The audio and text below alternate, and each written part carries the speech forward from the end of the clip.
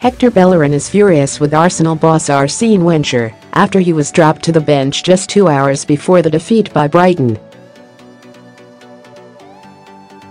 According to The Sun, the Spain international was set for a starting berth at right back after training in the position for 2 days prior to the clash on the south coast. But the Frenchman opted for Callum Chambers, who had just 4 Premier League outings to his name this season before Saturday, to fill the role before the 2-1 loss. Bellerin reportedly believes he is being made the fall guy for the Gunners' woeful run of recent form, which has seen them lose 4 games on the bounce in all competitions.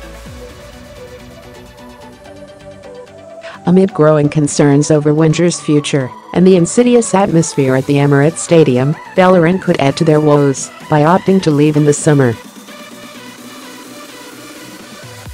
He is reported to have asked the Gunners' boss to leave the club, but it was categorically rebuffed. Bellerin's frosty relationship with the Arsenal faithful has come under increasing scrutiny since he blasted Arsenal fans and questioned the fans' loyalty to the club, claiming they only thrive off the club's failures. Arsenal face AC Milan in the Europa League on Thursday, and should they lose it will be the club's worst losing sequence for nearly 41 years.